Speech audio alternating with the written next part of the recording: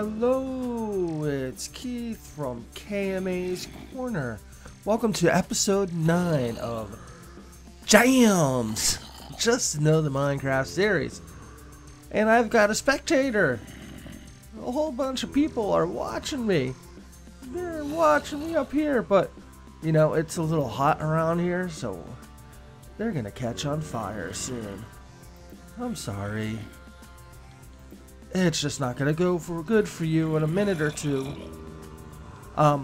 If you're wondering, this is what a desert looked like when there is no sand or sandstone left. I've been tearing apart this desert. Oh no, Fred is dying. I guess Fred would wish he had his little pool still, but too bad his neighbor stole it from him, so he can't go swimming and cool off. Oh, one of them is still on fire. But anyways, I've been coming out here a lot, catching the sand for all the glass that's at my base, the dome. You remember that dome thing? That made my stuff look like R2D2. R2D2. And, been getting the sandstone for a path that I've been making in the Nether, because I am finishing up my Nether paths. Oh, ouch. That's not a jump. So that's why this is extra barrenness. I forget how, I don't know, wasteland-y this looks when it's all cleared out. Be a good look to get for an area if you wanted a wastelands area, but we don't want a wastelands area. We just want a sand pit, and that's what this is, a sand pit. So this is why I've been getting a whole bunch of what is this stuff called? Sandstone. That's right. I've been getting a ton of sandstone. I've been recreating the tunnel that I had on the other side, where this was nether brick,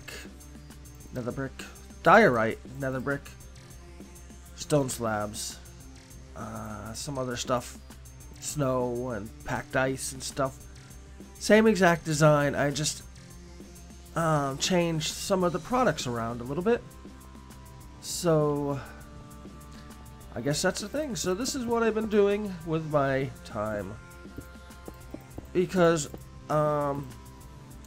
making long nether tunnels is kind of tedious, but it's great as a way for, you know, just doing stuff, getting stuff done. Because I've said this in the past, but getting stuff done is a real good thing for me. It kind of makes me feel I always have to have some sort of creation going on, whether it be writing a song or creating something in Minecraft, or else I just kind of feel empty and void. It's kind of weird. It's like my fuel, my energy. If I do something creative, it gives me fuel and energy, and then eventually that fuel and energy gets used up and I feel kind of depressed and not worth it. Not actually not worth it, but you know, it just I don't feel as good when I'm not creating something. So I always got to be creating something that makes me happy. So when I do create something, no matter how pathetic this something may be, and I'm not calling this nether tunnel thing pathetic, but in the grand scheme of things, it's not as exciting as a new song or whatever.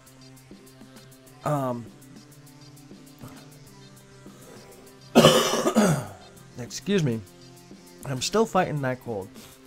But at least I'm creating something, and it refills my juices, so I don't feel so lost, and kind of gives me a purpose, you know, like, well, I worked all day today, I didn't do shit, but hey, you know what? I finished my nether tunnel this morning in the 10 minutes I was working on Minecraft.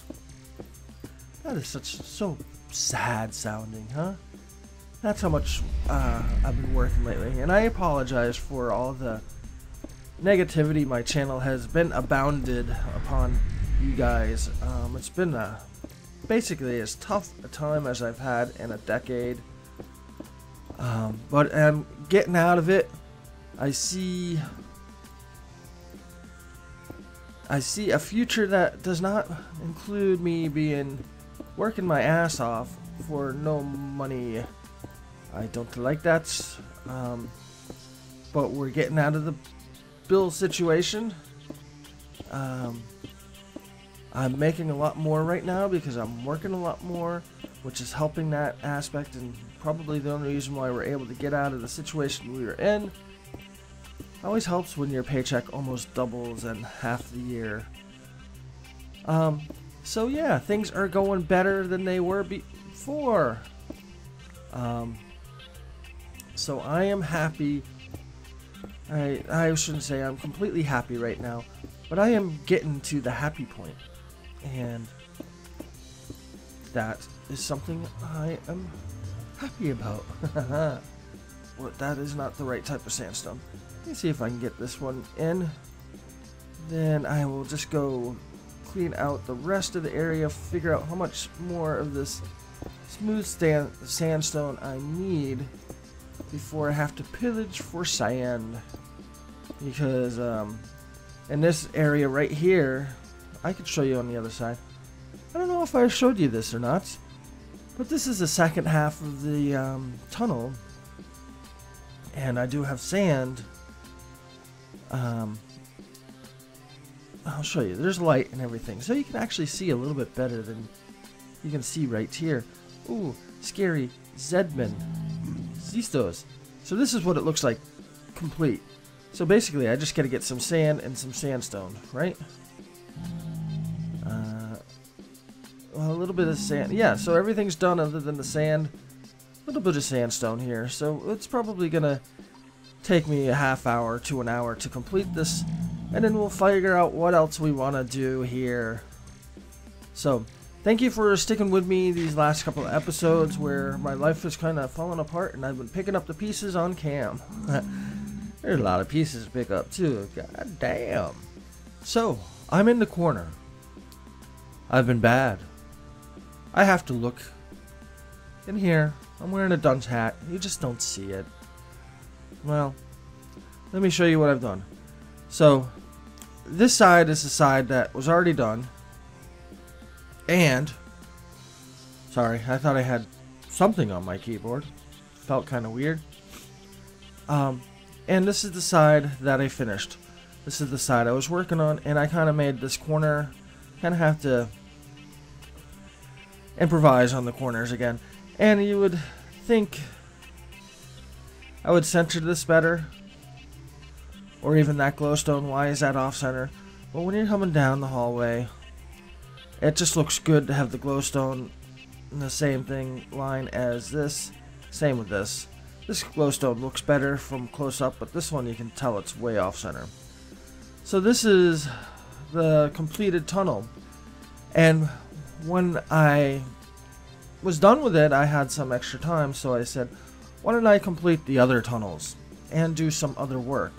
Because it was the weekend and I had some time, and it's always good to have some time. So in front of us is the tunnel to the sand pit, and here's the tunnel to the right that I made. Not nearly as nice as this tunnel, I will say, but it tells me where I'm going. It's a big cobble structure that has some redstone going on in it. I'm not a big fan of the blocks I chose here, but I kind of wanted to stay in the same vein and have the blocks of the structures kind of determine what are in the tunnel. This is a little tunnel, and I figure I can get away with this, maybe. I don't know. I'm not a big fan of this tunnel, but I did some work out here at my gunpowder factory sky spawner, whatever you want to call it. And thank you, it is daytime. That's where the spawners are, and the water pushes them out. We've been over this before, but for the people who haven't seen, the mobs fall down and die down there, and there's hoppers to pick it up. But as you see, there's now chests down there, and I haven't labeled them yet, but I hinted at doing this, and so I did it.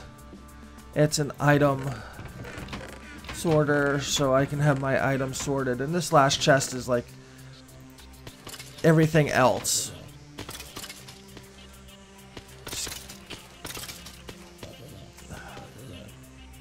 You done?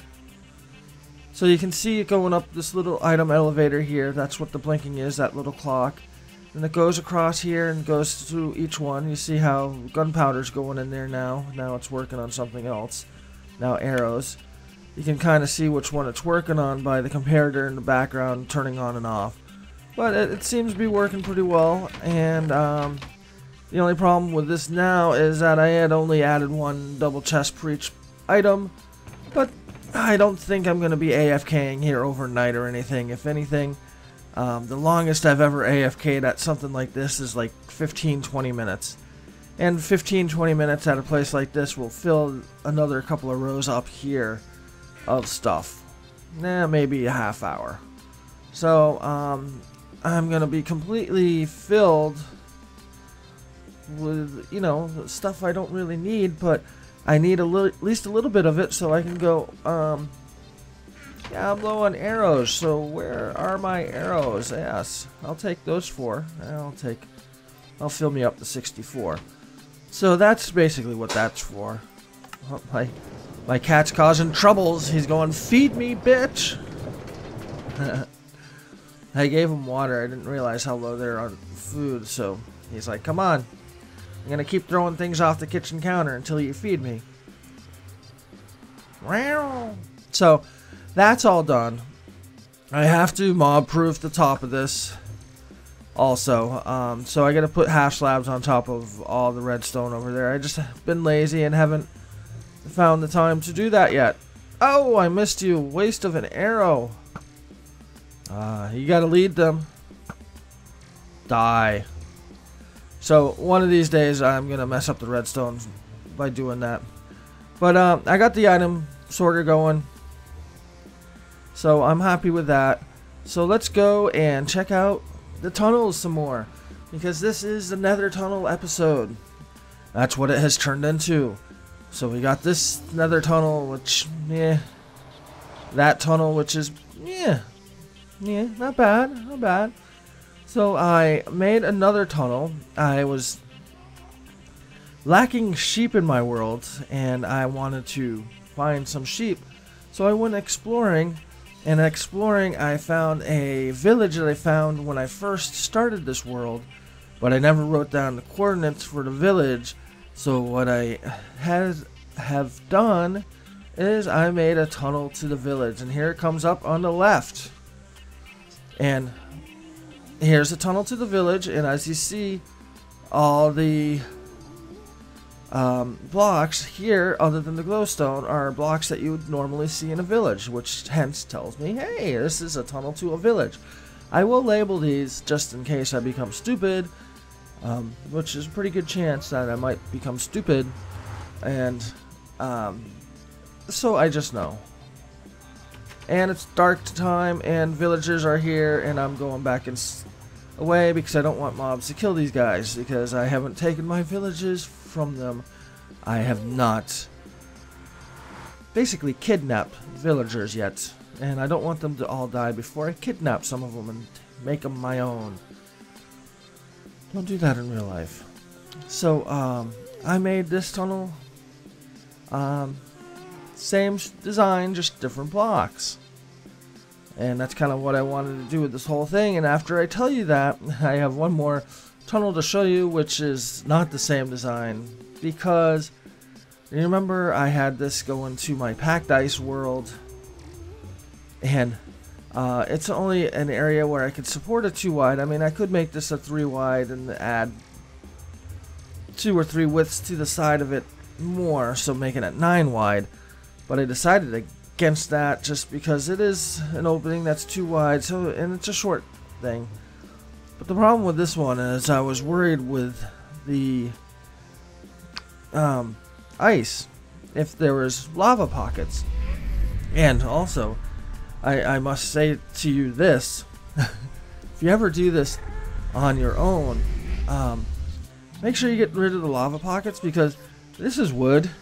I've burnt this down 2 or 3 times already, and now it's staying unburnt because I found all the lava pockets because my wood started burning, and I lost a whole bunch of wood building this. So be careful when you're using wood in the Nether, to make sure there's no lava within 3 or 4 block safety zone. I forget exactly what it is. So that is a thing, and I am out of food. Yum yum yum yum yum yum yum yum yum yum. No, I'm not out of food.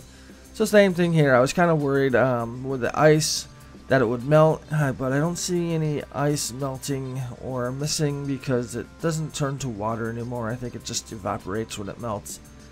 And the packed ice should give you an idea of where this is going. Yes, my packed ice world. So, and that is basically it with the tunnels.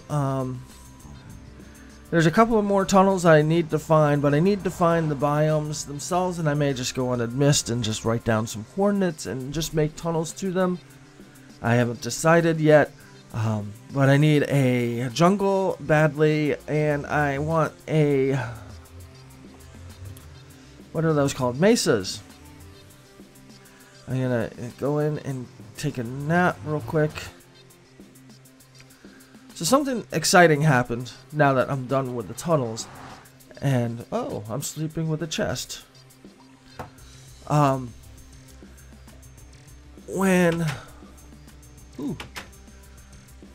Oh, I also added a cactus farm. I don't know if I showed you this. I'm getting some cactus. Yeah, that's what cactus farms are for. And I also added a vine farm, because I have a project in mind, and I'm going to use some cracked vine stone brick. I might as well show you the project real quick with this story. A long time ago, I wanted to work, find a career job, something I could retire with. And I was living in Boston, and I decided, why don't I try the post office up in Boston? And they told me, well, it's going to take you 5 years before you get your own route. So, I don't know if you want to wait that long. And I'm like, nah, I'd rather not. Plus, I don't want to deliver mail in the snow. So, like 4 or 5 years later passed, and I ended up in Florida near my parents.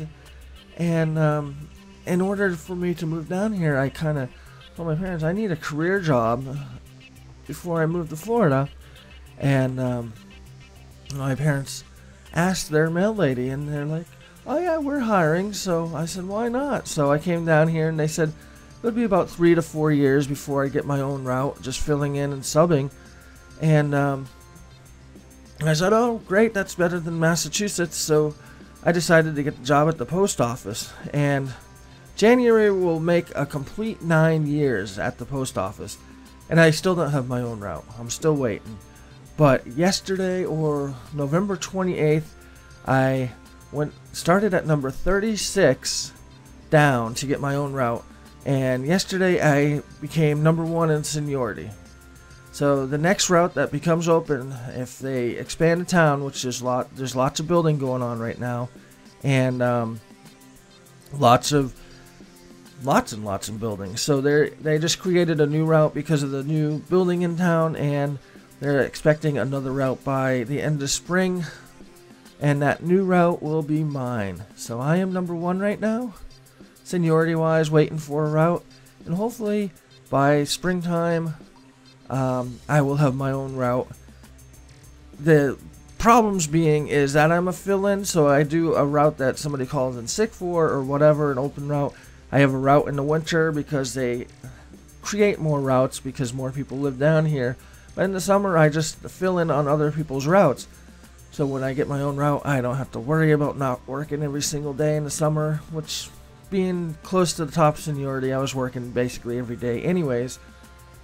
But I also know when I'm done with my route, I can just go home, whether or not it takes me 5 hours to do it or 10 hours to do it.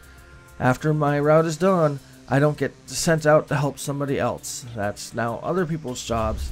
or once I get my route, that will be other people's jobs. So like today, I'm going to go to work and work 9-10 hours on my route, and I could go possibility to go back out and help other people. But when I become regular, that will stop, which will affect the pay a little bit, but my life will become sane again. I can make plans instead of going to work, I'm on a 5-hour route today, so I'll be done around 1 o'clock in the afternoon, and I can make a doctor visit appointment at 2 or 3, but then they send me out and help somebody else, and I missed a doctor's appointment. So my schedule has been fucked up for 9 years, and once I become regular, I can have a normal schedule, and I can actually create a schedule because I know approximately when I will be done with my job every day. And right now, I don't know. I could go in expecting to be home by noon or 1 o'clock and not be home till 9 p.m. And that kind of sucks. So I'm really looking forward to that. And after a couple of years of being regular and getting my own route, I'll increase enough pay-wise on the pay schedule that I will be making about the same as I will now. Plus, the time I'm doing now, I'm talking so much I got saliva coming out of the sides of my mouth. With the amount I forgot what I was going to say now. With all this working that I'm doing now, I'm not actually going towards my retirement. I'm not offered benefits. Health insurance is something I don't have, and even though I've been working for the government for almost a decade. My daughter gets it through the state, thanks Obama. And once I become regular, I have access to the best health insurance in the world, basically. Kind of the same insurance that the president has. And it would be nice to have insurance.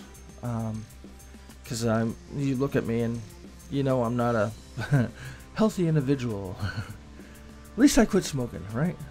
Worst thing I ever did in my life. Don't ever smoke. So enough with that. I'm kind of happy with that. So 11/28 was a big day. We had cake and we had fun. Had a little party for becoming number 1. But I'm gonna rise up here and show you the future. Here is the layout of a future plan. What may you say is this? Well, I'm kind of ripping it off from somebody. At least the style of the building and what its purpose is. But there's a guy who streams called Slind, where I got the motivation for my texture pack, and he has a tree farm. And that's what this is going to be. Now, cobblestone are going to be pistons that go underneath the water, and the end is where you plant the 2x2 trees. So I'm going to have 4 pods of the 2x2 trees. There's going to be water coming down here, pushing all the saplings and stuff to the edge, to this hallway. This is a big hallway. And the back here is going to be 1x1 trees. And there's going to be pistons underneath those and water to get all of the saplings and extra leaves or whatever, apples. And it's all going to come to a certain point. And this building is going to be about 40 to 50 blocks high. So it's going to tower over this R2-D2 thing. So I'm just deciding how I'm going to set this up, what blocks to use and all that. I'm pretty sure that's where those vines are going to come into. It's going to be cobblestone, probably cracked brick, smooth brick, whatever, mossy brick, all that good stuff is going to go in here. I'm going to use a lot of glass because I don't want this big building blocking the scenery here, so I haven't really decided. But that is our future. And with that, I am going to go. And yeah, that's how we get to me. I'm going to go. There you are. But have a good day. Thank you for listening to me. I hope you like my nether tunnels. There's going to be a couple of real long ones, because the mesa is very, very far away. I just don't know exactly where it is, but it's 10,000 blocks away from where I am now. So I'm going to be making some big tunnels and some tree farm type stuff. So if you have any ideas of what I should do with the tree farm, let me know in the comments below. Have a good day. It's Keith. Thank you for watching episode 9 of KMA's Jams, and have a great day. Bye.